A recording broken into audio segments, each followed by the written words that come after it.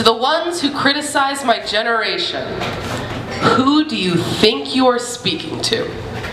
Every moment you criticize that smartphone in that teenage girl's hand, you're missing the calluses she earned from gripping it too hard at her torn family's reunion. You can tug that boy's earbud out, but you can't stop him from hearing his father tell him to be a man. You can keep making fun of the filters on selfies, but we're just trying to hide the spit stains the world left on our war-torn cheeks.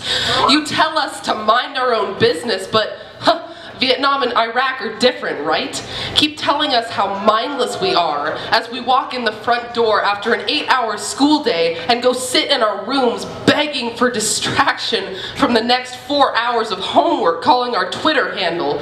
Twitter is useless. What's useless is you telling 16-year-olds that get told they're useless every day that even their thoughts aren't valuable.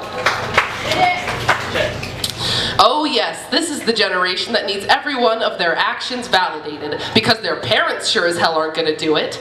They failed that test because the weight of their whole life kept making their head spin. The alphabet goes A, B, C, D, and the rest wasn't on the bubble sheet. The grade is the important part, because we can show that to our parents to get the nod we always wanted, or get grounded for that B in AP Calculus. Friendly reminder that when I scroll down my Tumblr page, at least 20 posts consist of the meaning, you are important, because you are the ones who tell them they're not.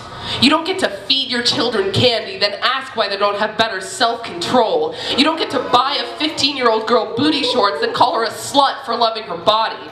You don't get to bully children just because you passed the age of 17. You don't get to tell a child to suck it up because you had it worse. No.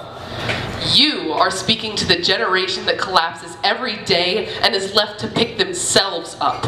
You are talking to the generation that loves booty shorts and selfies because maybe you telling us they're stupid makes us relate to them a little more. You are talking to the generation that you scared into dividing themselves into a home life and a school life because one is more important. You are talking to the generation that gets made fun of by more adults than children. You are talking to your children. You are talking to your grandchildren, your stepchildren, your nieces and nephews. Look them in the eyes and tell them they are stupid and petty and greedy and sinful without trying to sound too much like your parents. Can't do it? Then stop saying it to 16-year-olds who will start believing you. Stop making kids think hiding in their closet is okay because it's safer than the living room. We're going to inherit the world tomorrow. But I guess I should thank you, too, for making the world one we want to change.